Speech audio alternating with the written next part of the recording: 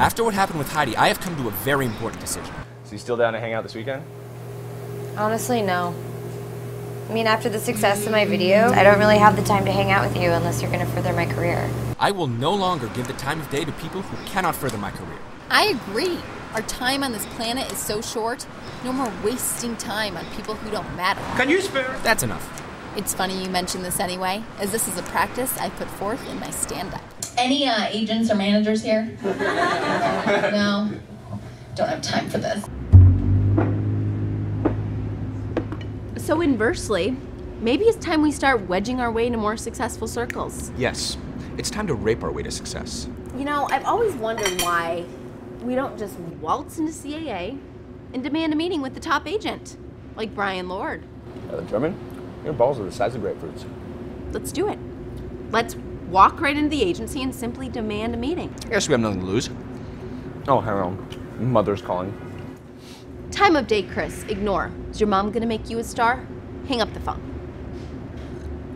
In fact, we have to go. Check, please. I'm not done. I am. All right, Bryan Lourd. Get ready to meet your newest star client. I can't believe that actually happened. Help me! I've fallen and I can't get up. Should we? Keep moving? Yeah. No time for commenters.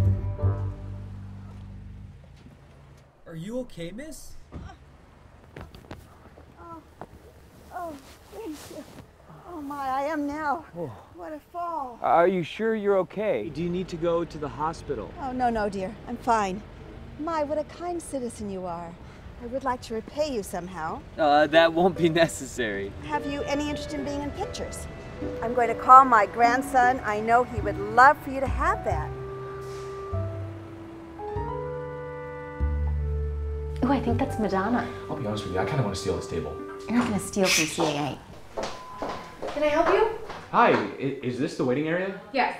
But who are you waiting for? Are there any gaps in Mr. Lourd's schedule? Gaps in Bryan's schedule? You're joking. Actually, we're supposed to have a meeting with him. Chris and Heather, I'm sure you have it down there somewhere. I don't see it here. He's in the middle of a phone call right now. Let me go check with him. That'd be great. Thanks. What are we going to do when she realizes that we don't actually have a meeting with him? Chris, that won't happen. She doesn't want him to know she forgot to pencil us in. Whether we're supposed to be here or not worth her risk. Sure, Grandma.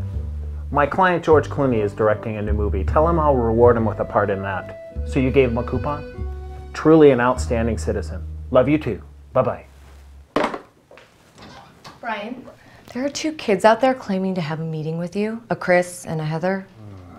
Probably one of those let's walk in there and get signed by a major agent plan. Stupid. So, should we go in? Sorry, he said he doesn't give the time of day to people he hasn't heard of. We'll let ourselves out. And this was my pillow that I brought too. Yeah, and my remote. I brought this.